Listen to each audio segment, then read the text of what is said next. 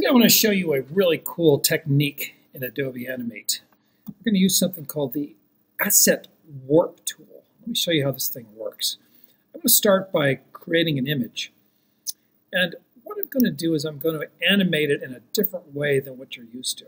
So for example, let's say I have something kind of like a starfish type thing, like something real simple.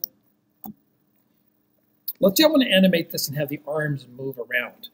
Now, traditionally, we might have to redraw it frame by frame. It could be kind of complicated. Let me show you how this works. So this particular tool looks like a thumbtack, basically. I'm going to click on it.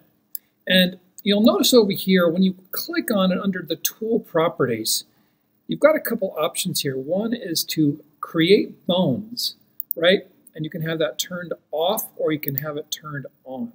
I'm going to have it turned on, and I'll show you what I mean. So then, now that that's turned on, I'm going to click twice, and look what happens. You'll notice that there is a little grid that is displayed. And as I move my mouse, we see this little triangular thing pop out. This is what we call the bone tool, basically. So what I'm going to do is I'm going to go up to here, and I'm going to click. And then I'm going to, I can keep going and adding more. Let's say I wanted to add toes. Watch this. I could click, right? Now, if I go again, it wants to keep going, but to stop it, I click again on the red dot, and then I start over again by clicking right here, and I could do another one. And I click on it again to stop. Now, let's see, I'll branch over from here. So I click here to start, and then I pull, right? I just pull and click. And I'll just click again. I won't add any toes to this one. I'll start again, click, and I'm pulling over here. I click again to stop it. Then I start over again, click, pull, click, click to stop, and one more, click, pull, click, and click to stop. Now, watch, this is where the magic happens. I'm going to use, still on the same tool, I'm going to pull. Now watch what happens when I pull. See this outline? Look what happens when I let go.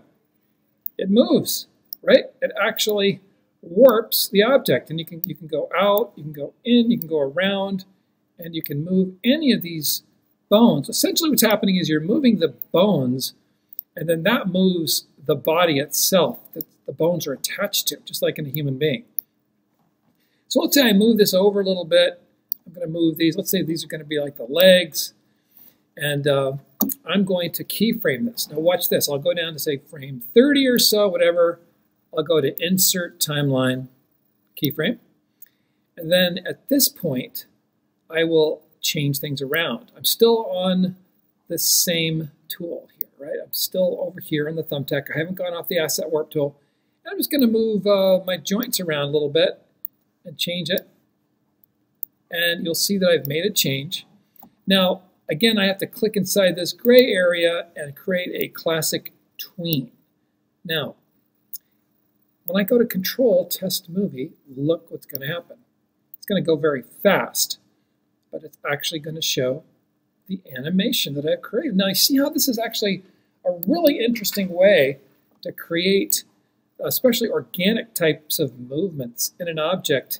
It gives you a whole other approach to doing your animations, is to be able to use this technique of using this new tool, the Asset Warp tool. And that is basically how you do it.